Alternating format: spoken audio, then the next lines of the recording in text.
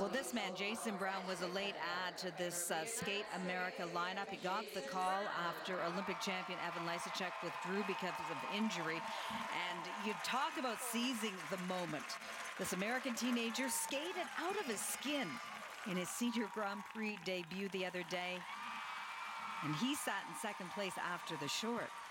And he is so sweet, so nice, so polite. You sure he's not Canadian? We'll adopt him, shall we? No, he just absolutely loves to be a skater. He appreciates the history of the sport. I had a little conversation with him. He knew names from the history of the sport, and not a lot of the young skaters do. No, that's very true.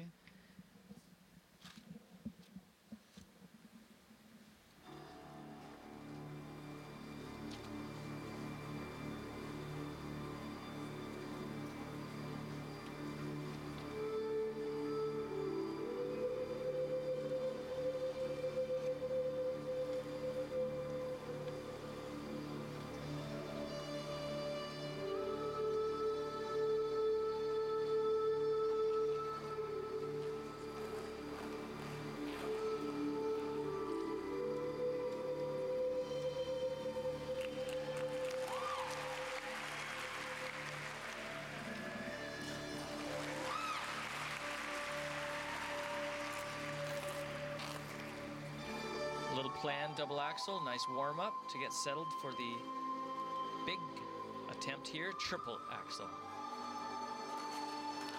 A little bit of bad luck. That's a difficult entrance that he has. It was very difficult. He wasn't carrying a lot of speed in either. That would have helped.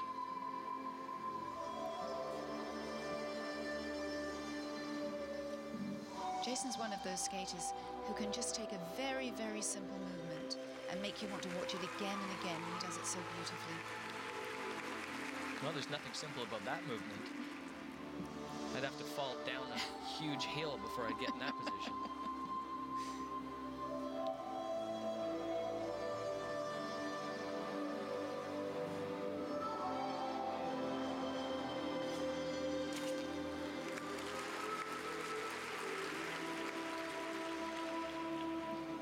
Triple axel not quite there today. But the spins are.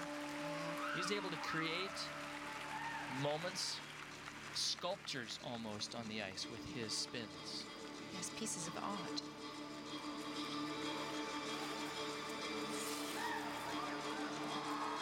Take a breath, take it in. What we haven't seen is any speed and acceleration and attack yet in this program, so maybe this footwork sequence and change of music will get him going. Certainly got the audience going. Yeah, right on.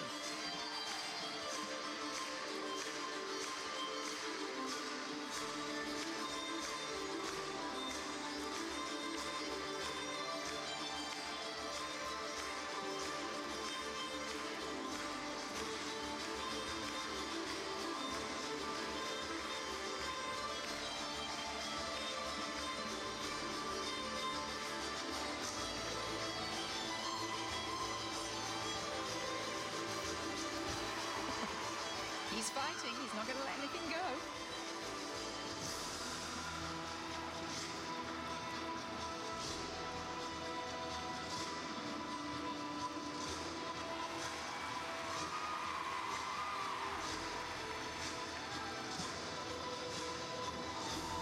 Great knees, very low moves, made famous by Shaylin Bourne and Victor Kratz.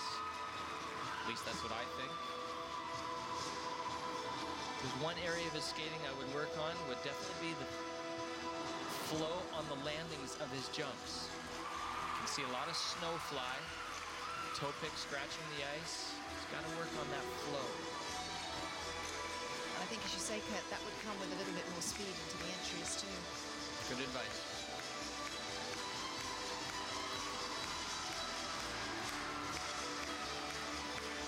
But what an entertainer.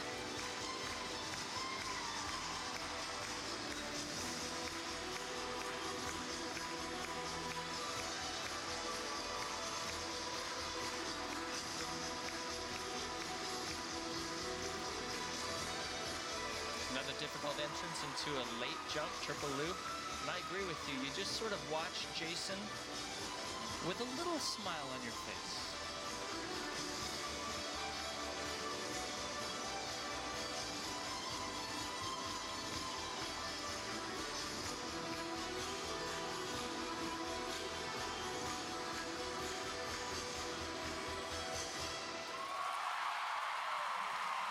The American teenager has pretty much done it all on the junior ranks, and now he's trying to prove he belongs here on the senior circuit, and I think he did that this weekend.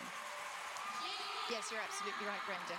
He's really announced his presence with authority, I think. And he wasn't even invited to this competition. It took Evan Lysachuk to say, I'm not coming, and Thank you, he Evan. took advantage of that situation. Tatsuki Machida was the leader after the short. He's looking for his first Grand Prix win. We'll find out if he can do it next here at the Joe Louis Arena in Detroit. American teenager, there he is. Jason Brown laid down another strong skate just moments ago.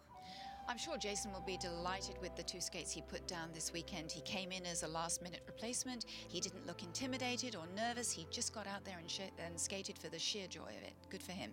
Yeah, he should send a box of chocolates to Evan Lysachuk, the Olympic champion, for not coming. Gave him a chance to showcase things like this. What do we call it? A spinning sculpture? Using his flexibility to create shapes on the ice that I actually have not seen before, especially in the men's event. Backstage waiting is the leader, American Adam Rippon. He sits in first place with just one skater left to come.